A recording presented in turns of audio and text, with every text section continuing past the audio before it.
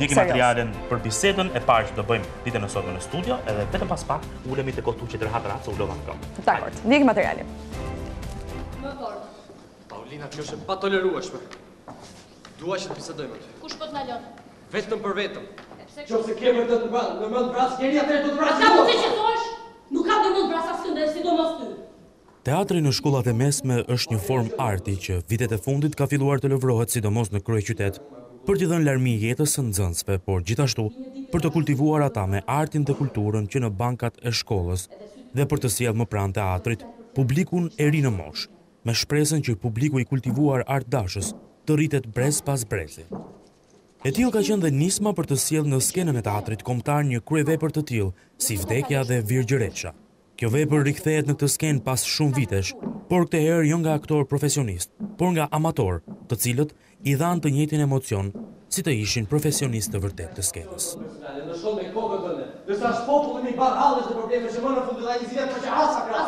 Vdekja dhe Virgjeresha është një thriller psikologjik mes dy pushteteve dhe është një ndër veprat më të suksesshme të shkrimtarit argentino-kilian Ariel Dorfman, ngjarjet e të cilës zhvillohen në një vend të paemërt dhe në kohë. Mendohet që bëhet fjalë për Kilin, por autori qëllimisht e le të papërcaktuar duke evokuar çdo vend tjetër që sapo ka dalë nga periudha e gjatë diktatoriale. Ngjarja zhvillohet në një shtëpi bergdetare jashtë qytetit, pikërisht në natën kur Gerardo, një jurist, është emëruar në stafin e komisionit hetimor të krimeve dhe të përndjekjeve të së kaluarës së afërt.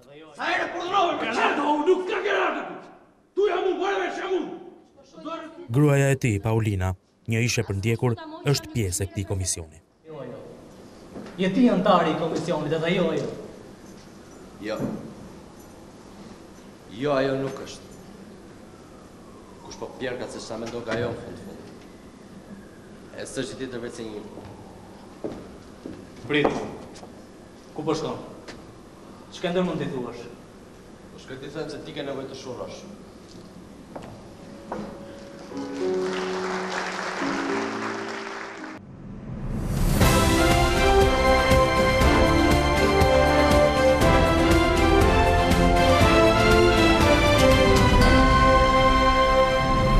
Pra që teatri kombëtar nuk i përket vetëm komunitetit artistëve, por edhe gjimnazistëve, apo jo? Mirë se erdhët. Mirëmëngjes, mirë se erdhët. Prezantojmë është Asiana Koka dhe Vasian Dimu, regjisor. Asiana është gjimnaziste në gjimnazin Ismail Qemali. Ismail Qemali në vitin e? Fundit, maturat. Vitin e fundit, maturat. Të tretit. Përse unë gatrohem, se kur kam qenë unë ka qenë. Po, kjo është e parëndësishme. Jemi shumë të vjetër. Tashmë jemi plakur. Zëre se stash gjë. Shumë i bukur ky projekti. Unë nuk isha dëgjuar ndonjëherë. Është e hera e parë që bëhen projekte të tilla që gjimnazistët ngjiten në skenën e teatrit kombëtar, se me thënë të drejtën skena e teatrit kombëtar është disi e paprekshme edhe për aktorë të cilët, për shembull si puna Albanit, që kanë vite të s'ka luajtur dot kurrë. Kështu që duhet të jetë kënaqësi e madhe të ngjitesh në atë skenë, besoj. Ishte kënaqësi shumë e madhe. Edhe aq sa edhe familjarët e mi nuk po mbesonin në fillim, ishin shumë të surprizuar. Okej, është dhënë premiera e shfaqjes apo jo? Para disa ditësh. Të martën. Të martën. Dhe do vazhdoj si do vijoj, na shpjegoni. Do vazhdoj të jepet. Është proceduar, do të thënë që të jepet çdo të martë, javë mbas jave. Okej, mund të kemi një kalim date për shkak të situatës që është krijuar në teatrin. Por ngelemi të hapur gjithsesi, domethënë për pjesën e. Vasian, më shpjego pak diçka të lutem tani. Si erdhi ky projekt? Domethënë projekt që ti regjisor, absolutisht regjisor, dhe po merresh me student, pra studentë të cilët janë amator në kuptimin e mirë të fjalës, sepse her pas heri. Jo, mbasëm këtu duhet ndalojmë pak, duhet të pyesim nëse kanë bërë më përpara apo jo prova për shfaqje teatrale, është diçka që ju e praktikoni që në vit parë të dytë, mbase ata nuk janë dashje amatore kanë fjalë. Jo, prapse prap. Nuk janë profesionistë, padyshim nuk janë profesionistë. Amatorje, apo jo? Po, patjetër që amator, kemi marrë pjesë në festivale që bëhen me gjimnazeve, me të rinjt, por që... Vazhdon të bëhet ai festivali? Absolutisht, festivali Gjegjitrola. Po. Festivali kombëtar. Që ka marrë emrin nga organizatori i cili për fat keq ka ndruar jetë. Okej, më thuaj pak për sa i përket këtij projekti, si erdhi, si u ngjiz? Atëherë duke pasur domethënë edhe bashkëpunime të tjera me gjimnazistë, ishte një projekt dhe më lindi dëshira për ta vënë në skenë këtë vepër dhe ishte vepër që më goditi dhe më pëlqeu shumë kur e lexova për të parë. Dhe vendosa me të rinjtë e gjimnazit për shkak dhe të tematikës që trajton, domethënë sistemin e atëhershëm diktatorial dhe masakrat dhe torturat që kanë ndodhur atëherë, domethënë që edhe unë vetë, edhe të rinj që nuk i kanë jetuar, por edhe gjithë ai publiku i ri që ishte në. Edhe më pëlqeu dhe doja ta fusja domethënë në të rinjt këtë shfaqje. Besoj se u prit mirë nga publiku, nuk e di. Jo, me që je këtu sigurisht që është pritur mirë. Për këtë ti je sigur, me që jeni këtu në këtë studio. Përderisa ju kemi ftuar. Është pritur shumë mirë, më kanë folur shumë mirë. Ndonse unë nuk erdha dot pavarësisht ftesës tënde. Po do jepet prapë, kështu që do kemi mundësinë. Po shumë e bukur, unë doja të ndalesha pak tek Asiana. Kur ka nisur ky pasioni dhe si ndodh nëpër gjimnaze? Është shumë e bukur që gjimnazistët të kenë mundësi, domethënë në Shtetet Bashkuara të Amerikës dhe në shumë vende në fakt të Evropës, sidomos vendet e zhvilluara, klubet e teatrit apo domethënë këto lloj angazhimesh fillojnë që herët në fakt. Edhe aty fillojnë të dallohen kush ka prirje për aktor, kush ka prirje për këngëtar, kush ka prirje për piktor. Ktu si ndodh domethënë? Tani kohët e fundit është futur kjo fryma e klubeve teatrit, sepse nuk është se është shumë e përhapur si kulturë dhe nuk është e ngjizur shumë te të rinjt. Në fakt dhe nuk kanë dhe shumë njohuri mbi teatrin. Vazhdon të jetë lënda e teatrit në Vazhdon. Ka një lëndë. Ka një lëndë të veçantë. Po, lëndë të veçantë. Artin. Dhe tani kanë filluar dhe të bëjnë grupe dhe aktivizohen më shumë në shfaqje teatrale, japin dhe projekte në përshkolla, janë dhënë edhe në vitet e para dhe dyta shfaqje në teatrin eksperimental, që janë drejtuar grupet nga zyshat e arteve. E kuptoj, ka interes, për shumë bashkëmoshtatarët e tu, shokët e tu, kanë interes apo i duket një gjë kështu koti? Jo të gjithë, mos më shaj profesionin. Po pyes si e mendojnë ata, nuk shaj kurse si profesionin. Harrove që kam kunatin aktor? Prandaj ta them. Faktikisht nuk kanë shumë njohuri dhe nuk e kuptojnë si art. Dhe nuk e kuptojnë këtë kulturë. Nuk ka shumë interes, domethënë. Jo, nuk ka shumë interes. Atëherë i takon profesorëve në këtë rast apo zyshave, domethënë me që të përmendë një zysh të artit pamor që ta bëjnë më intrigues këtë. Po kjo shfaqje, fakti i mundësisë që ata mund të ngjiten tashmë nëpër skena dhe të performojnë edhe të interpretojnë para një publiku, besoj e bën edhe më interesante, se në momentin që ata shohin që ti ke qenë në teatrin kombëtar, ta prit një sekondë, se që nga e bukur apo jo? Sigurisht. Intriga, domethënë aty fillon ai. Shaj krimbi. Shaj krimbi që të. Është kjo një mundësi e mirë për të zbuluar talentet e reja? Po, absolutisht. Që më pas mund të katapultojnë direkt në Akademinë e Arteve, në Universitetin e Arteve? Absolutisht. Është domethënë festivali ndërkombëtar, domethënë që ishte me shkollat e mesme edhe regjizorët që janë ofruar për të ndihmuar dhe për të vënë shfaqje me gjimnazistë, qoftë edhe jo profesionalisht domethënë të pjekur, është një plus edhe për këta të rinjtë, edhe për regjizorin vetë, edhe për shtetin vetë, edhe për të rinjtë, për gjimnazit, për gjithë komunitetin. Ju e bëni kundrejt pagesës të gjën apo e bëni falas? Pyesja. Jemi një mendje. Jo, realisht kush paguan për këtë projekt? Se ka kosto, ka angazhim, ka kërkon kohë. Normalisht.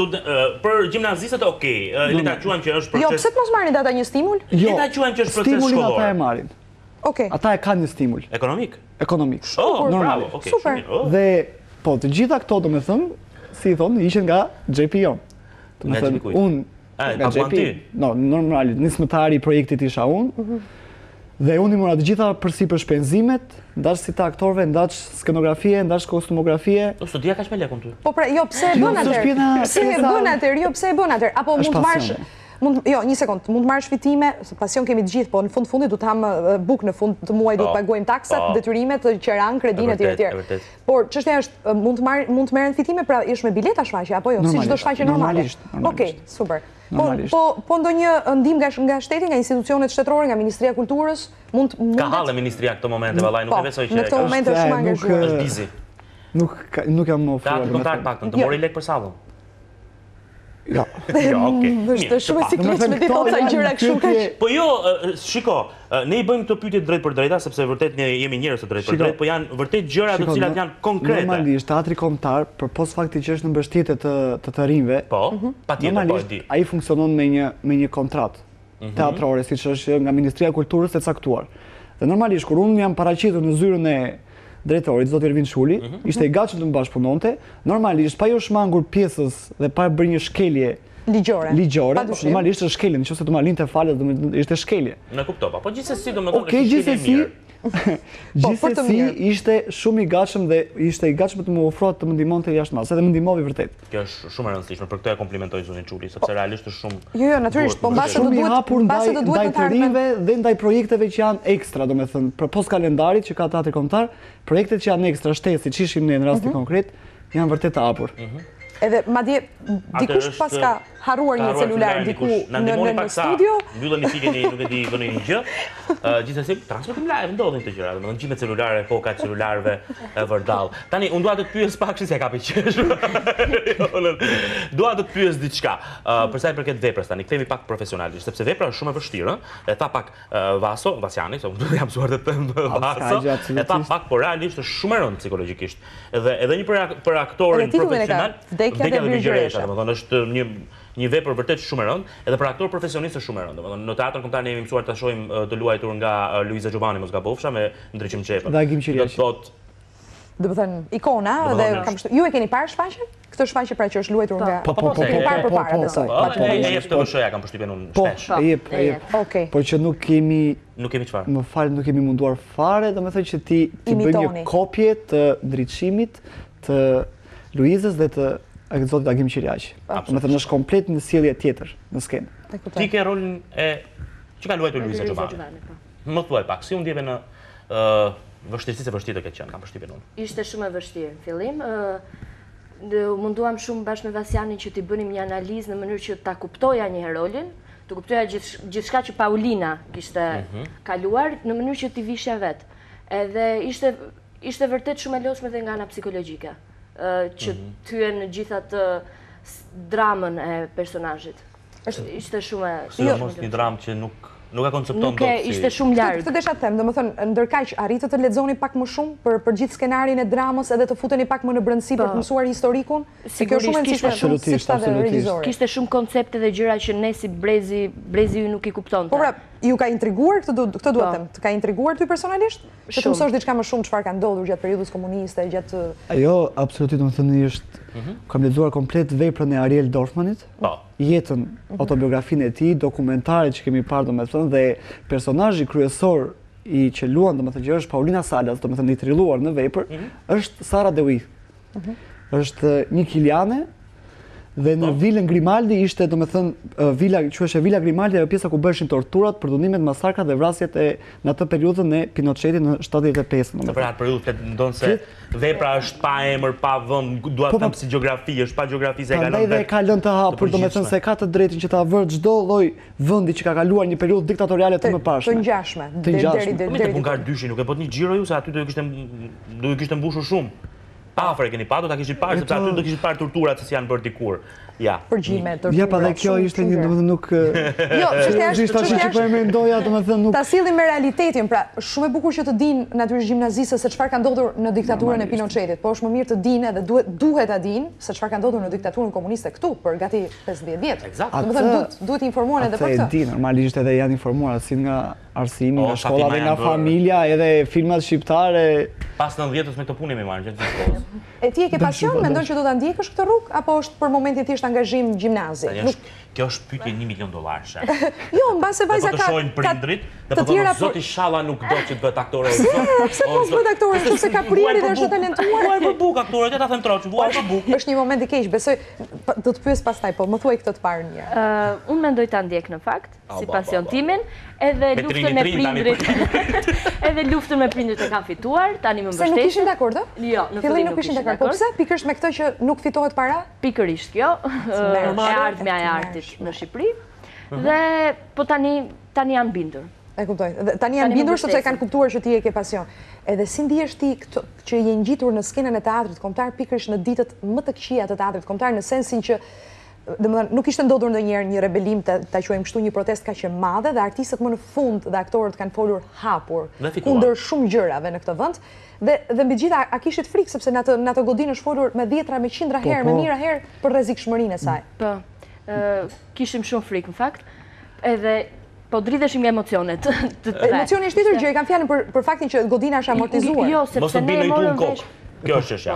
Spektatorët, domethënë në Kralli Majti, teatri kombëtar, domethënë gjithmonë kërciste. Ashtu nuk e di dhe spektatorët ishin hop, ore po bi tani, po bi pasaj, po bi tani, po bi pasaj. Ta ndjenin lagështirën, domethënë. Po. E ambientit. Po që ishte edhe për kështu ironi fal, domethënë ne ishim në shfaqje brenda ndërkohë që aktorët po protestonin jashtë nga hollim ata, domethënë ti Alban e di. Po, di. Aktorët protestonin këtej në shfaqje brenda. Po ju nuk ju bashkuat protestës? Po ne ishin mes të shfaqjes. Mes të shfaqjes, ata po protestonin. Do bëni prova. Jo, po do doja edhe pak qëndrimin tuaj në kuptimin se çfarë mendoni për gjithë këto që kanë ndodhur me teatrin kombëtar këto ditë. Shiko, si e mendoni ju, në natyrisht ju nuk keni gjë në dorë, po si e mendoni ju? Nuk është se më takon mua që të flas, domethënë jam ndër më të rinj në gjithë ata. Kjo zot që s'ke një opinion dhe një mendim. Absolutisht.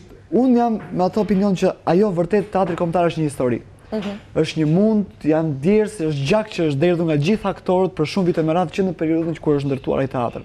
Dhe për mendimin tim është gjyna që të prishet. Domethënë të paktën të ruhet në atë pozicion siç është, të restaurohet ose po të ruhet, jo të prishet, të shkatërrohet dhe ndërtohet diku tjetër një teatr kombëtar tjetër më të madh grattaciela, çfarë të duash ti. Por atë që është kulturë e vendit tonë, ne atë kemi. Pra, nuk je dakord që duhet shëmbur ai dhe duhet bërë një iri aty sepse nuk qëndron më ajo Nuk jam dakord. Nuk jam dakord fare që ajo të shëmbet e të ndërtohet një iri. Ajo të rregullohet, të restaurohet. Nuk është nevoja domethënë që pse të shëmbet. Gjitha këto janë... Ty s'po të pyesim fare për këtë pjesën, sepse ti derisa të marrësh Akademinë e Arteve, ka do jetë shëmbur. Do jetë shëmbur, s'do na kemë pyetur fare neve. Gjithsesi unë doja të pyesja nëse çfarë mendon ajo gjithsesi jo për teatrin kombëtar, po për gjithë protestën e aktorëve. Sepse ajo nesër pas 4 vitesh apo 5 vjetësh do jetë mes atij komuniteti dhe çfarë mendon për komunitetin. I ke parë besoj zhvillimet, lajmet, deklaratat e tyre, shpërtimin e të madhit Bujaras Qeriu. Po. I ke parë. Çfarë mendon për gjithë këtë? Mund sigurisht që i bashkohem me mendime dhe pavarësisht se unë nuk bëra pjesë në protestë, sepse nuk më takonte, nuk isha pjesë e atij komuniteti. I bashkohem plotësisht mendimit të atyre dhe më pëlqeu shumë dhe fjalimi zotit Artin Liçaj, që tha arti është kulturë dhe nëse ti shemb atë ke shembur kulturën e këtij vendit. Kështu që edhe unë si Shtavasiani nuk jam dakord që të shembet. Pse zgjedh aktorimin tani? Të kthejmë pak tek pjesa ti do studiosh për aktorin. Pra, ke vendosur të studiosh për aktorin. Pse zgjedh aktorimin? Për çfarë? Çfarë të tërheq? Pra, unë po ta bëj, unë kam mbaruar atë shkollë. Dhe po ta bëj kështu. Zi, fare, do po ta bëj. Pse zgjedh çfarë shtyn të rinjtë e sotshëm që të zgjedhin aktorimin? Mos janë nga këto pëlqimet momentale, hollywoodiane e tjera të tilla? Jo, nuk për vete. Normale. Personalisht e zgjedh aktrimin vetëm për ndjesinë që unë marr kur mbaron shfaqja dhe unë shoh emocionin e njerëzve. Ato duar trokitjet. Duar trokitjet janë e vetmja gjë që dashuroj të paguar, nuk kanë të paguar.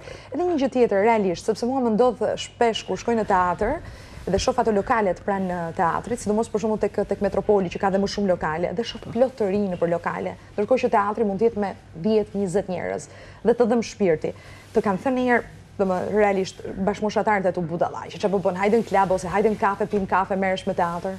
Po, më kanë thënë, ti rri gjithë ditën prova, më thënë. Ti rri gjithë ditën prova, nuk ke humb fare, nuk të shohim, po... Po ti çfarë i thua? Nuk ke një mënyrë për t'i bërë ata që ta duan, ta pëlqejnë, të vinë të paktën të shohin ty, se arti nuk jetohet pa art. Nëse ata nuk e kanë dashuri të brendshme, është e vështirë ti bësh që ta duan atë gjë. Po jo, ti me pasionin tënd mund t'i bësh njerëzit për rreth e rrotull që ta duan artin edhe të vinë të shohin ty. A vinë më shohin mua? Ti thuash që arti të bën të ëndërrosh më shumë se të hash hashi. Kjo? Po, me këtë dramë të madhe që kanë rinja sot. Të bën më shumë, është një më efektive. Besoj. Është më efektive. Jemi në minutën e fundit, kam përshtypjen? Po. Diçka të fundit tani për sa i përket shfaqjes për të gjitha le ta quajmë bisedave që realizuan ditën e sotme, shfaqja do rivjet prapë, apo jo? U dha të martën në skenën e teatrit kombëtar, prapë në skenën e teatrit kombëtar do jetë apo të televizion? Vjen të martën sërish. Nuk është apo të vendosur, nuk është vendosur. Për shkak të situatës që po ndodh. Okej. Por nuk kemi një vend të sigurt, domethënë se nga teatri kombëtar, domethënë situata që është dhe prandaj kemi dhe një shtyrje dhe një transferim, domethënë besoj se do mund të jemi tek eksperimentali. Tek Iço. Okej, shumë mirë. Besoj. Po e ngeli ç'të them. E rëndësishme është që ta vazhdoni. Mendon që ajo nis për të vazhduar dhe është gjuna që të vdesë, domethënë që tani më njëherë në skenë, domethënë. Shiko, njerëzit, publiku duhet të shohë këtë shfaqje. Patjetër. Dhe do doja ke ndërmend ta bësh sërish me një tjetër shfaqje, mbase pas disa muajsh, pas një viti, ke menduar, ke plane për këtë? Kom gulës është kjo. Mund të kërkosh realisht financime dhe mbështetje nga Ministria e Kulturës ose nuk e di, nga një institucion tjetër. Duhet vazhduar kjo gjë. Kam kërkuar pas hajde ti largojmë të rinj nga Eshe? Dakor. Po hajde ti largojmë të rinj nga shashi dhe ti çojmë te drejt artit edhe drejt teatrit. Gjithë kjo domethënë audiencë ndiq këtë reportivën edhe që të marrë një mesazh për teatrin dhe për ardhin në teatrin. Absolutisht. Ky është fundi bisedës. Ejeni në teatr, edhe shkoni shihni bashkëmushatarët tuaj edhe mbase do filloni ta doni edhe më shumë artin edhe më shumë teatrin.